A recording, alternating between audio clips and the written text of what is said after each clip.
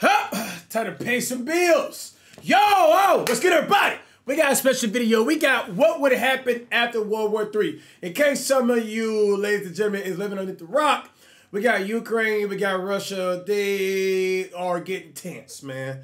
The other day, man, I went on TikTok. TikTok is almost like Call of Duty highlights right now. You seeing people like aircrafts getting shot down. Bro, I seen one dude, he had 5 dog tags. He was on a kill streak. Cause he had like 5 you know the pads that the soldiers have on their uniform? You know, when they you can just rip it off, you know, with their names? Bruh, he had 5 of those.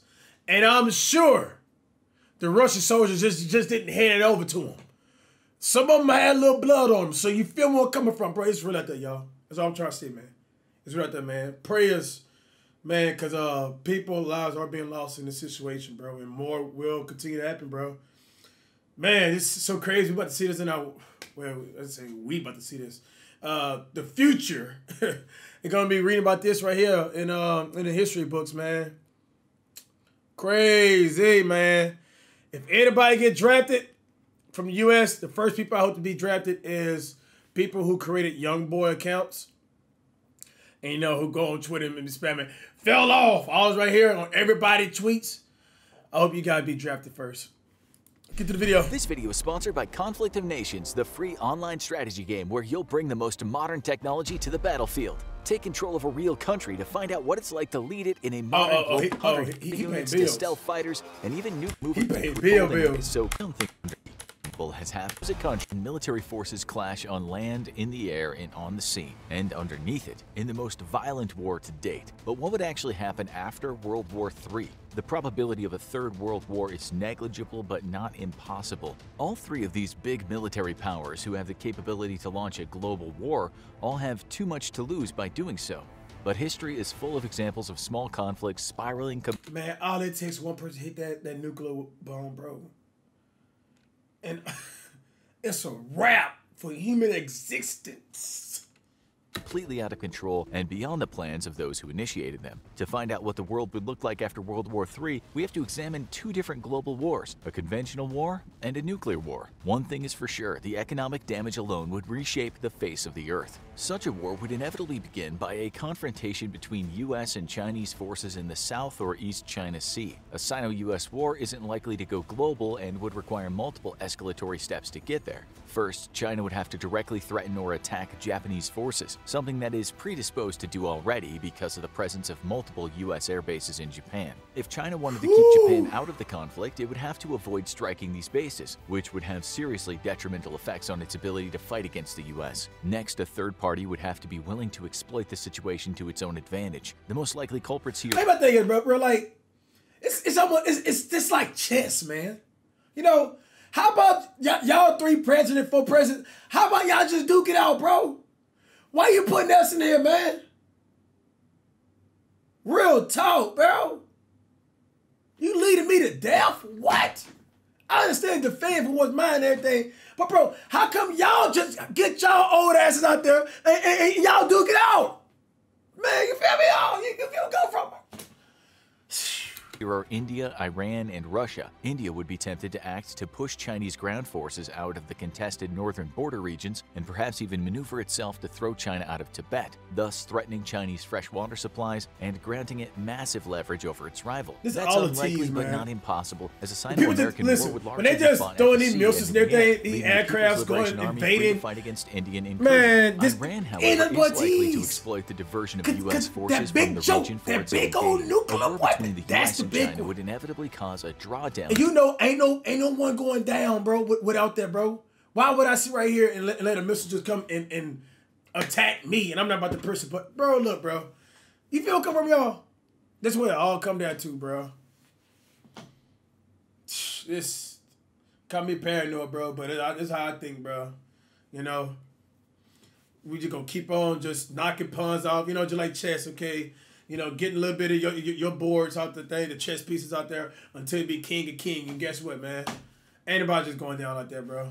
of U.S. We gotta find a way. peacekeeping forces in other regions of the world. Currently, 60% of U.S. firepower is in the Pacific, but as losses rapidly mount, the U.S. will need to pull reinforcements from its multiple other global commands. With American forces no longer acting as police against bad actors, Iran could use the opportunity to attack Saudi Arabia and other Gulf states with its superior military. This would hugely disrupt global oil trade and have devastating financial repercussions across the world. Russia might seek to exploit U.S. preoccupation with China for its own gain in Europe. While Russia has no ambition to rule all of Europe, it could see a drawdown of U.S. forces in Europe as the opportunity to take by force breakaway Soviet republics and even some of its NATO neighbors such as Lithuania, Latvia, and Estonia. In a worst-case scenario, all three flashpoints are ignited due to American preoccupation with China, leaving the world dramatically different after the war. Such a war is almost certain to end with a U.S. victory over China, although an extremely costly and poorly defined victory. Immediately at war's end, the United States military would be severely depleted, going from the world's most powerful fighting force to a significantly weakened force that still has global reach, but will take a decade or more to restore itself to its former glory. Dang, like it hurt, man. The missiles coming. Them lives, man. American naval and air losses would be staggering, as with much of half of its air and naval fleets destroyed. Half of the U.S. aircraft carrier fleet would be sunk in a conflict with China, a loss of over $50 billion in ship costs alone, over 500 aircraft and over 12,000 seamen and aviators. The loss of all important American carriers alone would see the United States lose its ability to rapidly respond to global conflicts. This loss in capability would only be compounded by significant losses in the U.S. Air Force. Without the ability to rapidly and overwhelmingly respond to global crises, the immediate post-war years would see the ignition of regional wars across Africa and the Middle East. Critics of U.S. military presence around the world would rapidly see the cost of losing that peacekeeping force as simmering tensions suddenly explode in the absence of a threat of U.S. involvement. In the Middle East, Iran would seize the opportunity to attack its longtime rival Saudi Arabia. Despite being an oil-rich and wealthy nation, Saudi Arabia is handily outclassed militarily by Iran, as it has relied on the United States to keep Iran in check for decades. No other power is likely to prevent Iranian aggression in the Middle East, nor do they have the capability to do so. All European powers, save for France, simply no longer have the expeditionary capabilities to respond to military conflicts around the world without U.S. support, and France lacks the assets needed to significantly counter Iranian aggression so far from its own shores. An oil-rich Iran would become a regional superpower, shaping the Middle Eastern policy to its own liking. This would inevitably lead to an explosion of extremism with waves of attacks against Europe. Hey, bro, y'all wrong for this, man. To make the girl look thick, they put a big old round. Feel me? The guys got half a circle. They been getting one by full circle. But look it up. AKA, y'all, we go to war, man. Gas prices going up. That's all they saying, y'all. You know, just translate. So many people don't know what's going on. Gas prices will be going up. They're cutting out the supply. Europe and African nations, it's already high as launching hell. both continents into a dark age of terrorism. Elon Musk will get more rich. Saudi People Arabian gonna wealth go more and oil electric cars, fields, bro. Iran could continue a campaign of conquest unchecked across the Middle East, forcing other neighboring nations into its fold and simply invading those that resisted. With its finger firmly on the oil tap to Europe, Iran would have great influence over European powers, likely leading to a necessary buildup of military forces in Europe and an inevitable invasion of the Middle East years later. A European-Middle East war would be a world war in its own right, with staggering casualties on all sides and economically ruinous for both regions. Middle East turmoil would only make the lives of those in China worse. In the aftermath of a war against the U.S., the Chinese Navy and Air Force would be obliterated, with only those forces left in reserve in Western China against India or Russian incursions left intact. Chinese infrastructure, at least along its eastern Pacific border, would also suffer moderate damage due to American long-range air attacks, while China can do little to militarily threaten the U.S. homeland. Large-scale damage to Chinese port facilities would only exuberate the damage caused by years of American naval blockade. China relies on the Pacific for the majority of its trade, and most important. So we ain't gonna talk about the Himalayas that's going down with these ships, right? These ships are just automatically just remote control, right? They're just out there just firing up over there, right? No one is in the ship doing that, huh? No one doing that, huh? No one backing that thing up. You know, no one doing that, huh? Stop, bro. People's lives are being lost, man. Some people going home without no mom and dad, man. Importantly, for the import of energy resources, despite heavy losses, the U.S. Navy could still undertake an effective blockade of Chinese trade, crippling the nation and resulting in a GDP loss of as much as 35%. China, in return, could threaten U.S. trade in the Pacific as well, but would be unable to directly threaten either the American West or East Coast, resulting in only an expected GDP loss of 10% for the U.S. But the disruption of trade in what's the world's most important trade superhighway would only result in the weakening of the East Asian economies and, to a smaller extent, the entire world. East Asian nations would be the hardest hit due to their dependence on Chinese goods. This will have a knock-on. One second, y'all gotta charge this phone, man. I gotta go to the gym after this. I gotta make sure that phone will charge 6%. Yeah.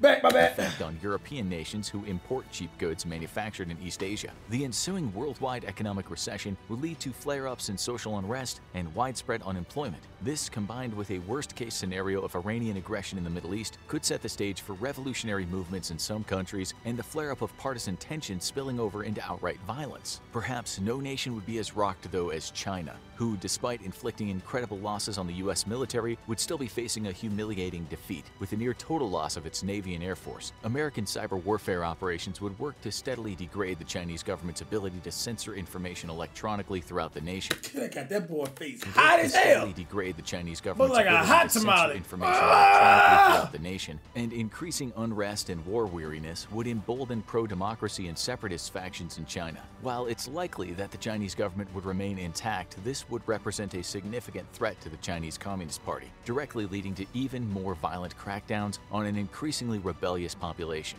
We've already seen this scenario in miniature thanks to the Hong Kong riots, and while China showed restraint in Hong Kong because of international pressure, it's unlikely to show restraint when faced with similar uprisings within the mainland when the survival of the CCP is threatened. The further disruption of the Chinese economy would have a domino effect on the rest of the world, especially those nations that rely on China for critical technology and imports. Global GDP would shrink significantly, leading to unemployment and unrest across the world. While the rest of the world is suffering, though, one nation might come out of a third world war smelling like roses. Russia has long suffered under a weakening economy, made worse by European sanctions due to its aggression in Crimea. However, the loss of Chinese trade routes throughout the war and a need by China to replace its destroyed military equipment would be a massive financial boon to the state. European powers might be even willing to lift sanctions against Russia and provide economic concessions or even political ones, such as allowing Russia to reabsorb former Soviet republics in exchange for the aid of the Russian military in fighting against Iranian aggression in the Middle East. A new global order after World War III would see Russia rising to a position of prominence it hasn't held since the days of the Soviet Union. But now let's look at a worst-case scenario, complete and total nuclear warfare that spans the face of the Earth. While a conventional World War III would still see the United States suffer the least militarily or economic harm, a nuclear war would almost completely level the playing field between China and the US, leaving both nations a ruined, smoking wreck.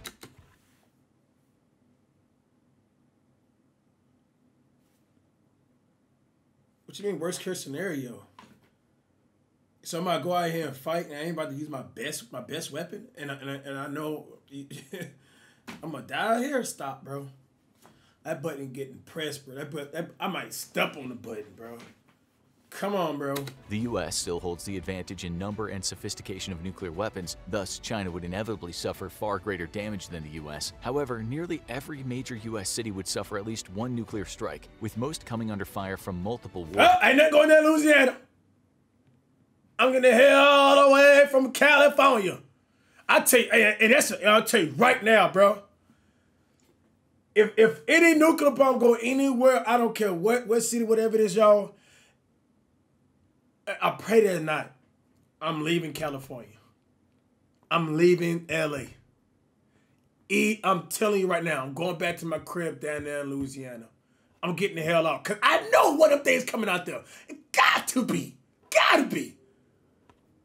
Heads. Should Russia join the fray, it would inevitably going back to the boot, man. NATO members such as France and Great Britain and spread. Why would you want to, throw something in Louisiana? Like Louisiana, all they got is good food. They can leave us alone. thermonuclear warfare We across did four our own of the shit world's already. 7 continents. Previous fears of nuclear winter have since been proven to be overblown, but a global cooling effect will still take place, dropping global temperatures by a few degrees. A drop of just 1 degree centigrade in global temperatures would make Canadian wheat growing impossible, showing us just how vulnerable the global food supply really is. What farmland isn't rendered fallow by a drop in global temperatures would likely be unusable due to nuclear impacts. Both the US and Russia target each other's vast swaths of farmland as nuclear targets, with the express intent of starving each other into each other's vast swaths of farmland. Ain't see that? We ain't got nothing out here. I ain't worried about nothing.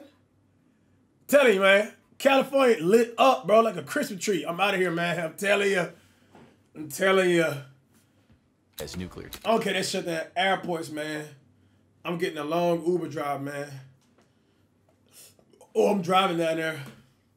Targets, with the express intent of starving each other into submission in case of nuclear war. With the US alone exporting much of the world's grain, it wouldn't just be the Americans that starve. You better get me on the first one, man. That with strikes against Russia and Chinese real, food-producing regions, plus contamination from other nuclear strikes, and hundreds of millions would begin to starve within weeks. The initial casualties would also be in the hundreds of millions, with hundreds of millions more falling prey to injuries and radiation sickness within days to weeks. Then, secondary effects of global nuclear war would lead to even more deaths, as trade routes are disrupted, infrastructure is rendered inoperable, and diseases caused by high concentration of airborne debris strike down people by the millions. Many nations around the world would rely on imports to feed their populations, and the loss of global trade alone would doom tens of millions to immediate starvation. As massive plumes of choking dust and debris spread across countrysides in Australia, North America, Europe, and Asia, respiratory disease would claim millions more. Global firestorms would decimate wildlands, as fires ignited by burning cities spread for hundreds of miles around, causing fires so fast that they'd be visible from space, if not for all the debris in the atmosphere. If one could peer through that thick haze of gray